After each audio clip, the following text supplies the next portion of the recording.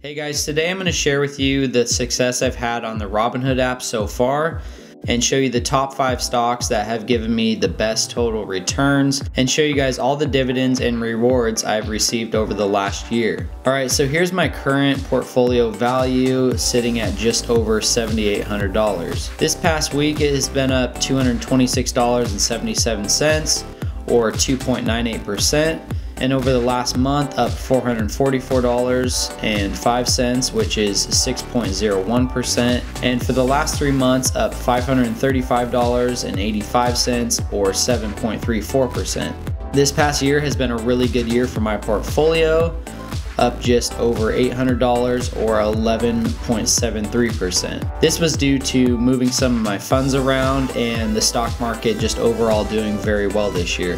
And the last tab for all time, which has been about 2.5 years, is up almost 10%. Now I'm going to go through my top 5 stocks that have really boosted my portfolio over the last year. The first stock is Activision, and I've seen some pretty incredible gains so far. The stock right now is at $64.60 a share. Right now I have 28 shares and my average buy-in is at about $36.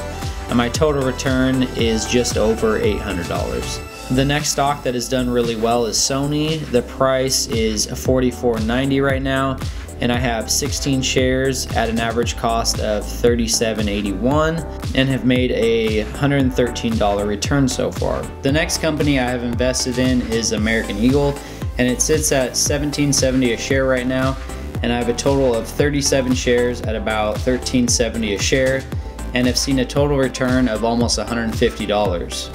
The next company is Square, which has been doing really well up until recently, but I've still seen a total return of about $50, only having bought 5 shares. The last stock that has done very well for me is Glue Mobile. Right now it's $4.80 per share. I have purchased 28 shares at an average of $2.58 and have seen a total return of $62.60. So yeah, those have been the big winners for me, especially this last year. So now I'm going to go into the history tab and filter the dividends and just show you what I've made this past year and just scroll through so you can see all the numbers. And adding all of it up, I've made $179.54. and that ends up being about $15 per month from dividends.